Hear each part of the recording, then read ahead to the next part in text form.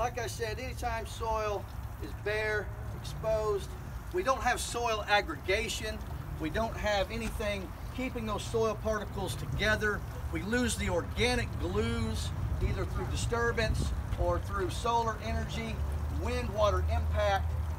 There's nothing holding that soil together. So combined with the lack of protection, you know, the leaf litter or the active growing plants, that's kind of like an umbrella. When that moisture hits that umbrella, it slows down that impact on the top of your head. Well, if we don't have any umbrella covering this soil, it's just miniature explosions at the microscopic level. A single raindrop impacts the soil surface at 25 miles an hour. Multiply that times several billion over the course of a rainstorm here in Oklahoma, we've got some pretty significant issues, starting with soil erosion. You know, we were told, some of our agricultural producers, our farmers were told we got to plow that soil up to get it nice and fluffy with a plow. And it works for about the first quarter-inch of soil, but I'll show you here in a second, there's just not any infiltration pathways for that moisture past what that first quarter-inch of hydraulic pressure pushes that moisture down in there. So I've got some compost mixed soil right next to it.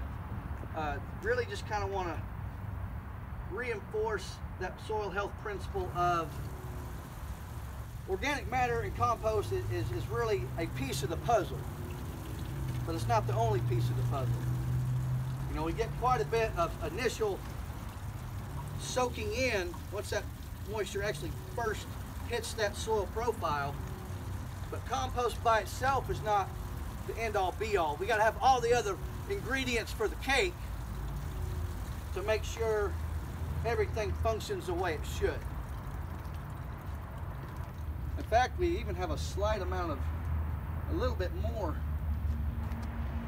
Maybe it's because it's so fluffy, the water impact actually condensed that compost down into a smaller area. But good news is we know how to fix it. You know, number one is get something on top of all that. Does a pretty good job of slowing down that water impact.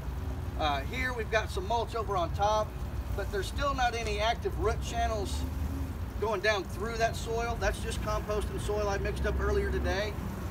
But you see how long it took for that moisture to actually cool up and come down out the front in that runoff? And we're getting a little bit of infiltration underneath. It's slowing down that moisture, giving it the chance to get down in that soil profile versus just shooting off like a luge right out the front.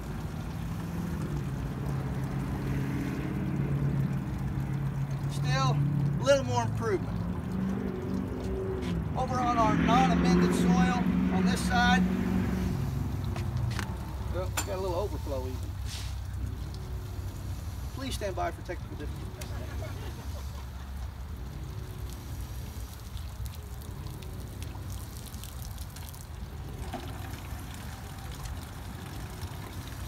So here we're missing the puzzle. The only puzzle piece we're missing is that organic matter content.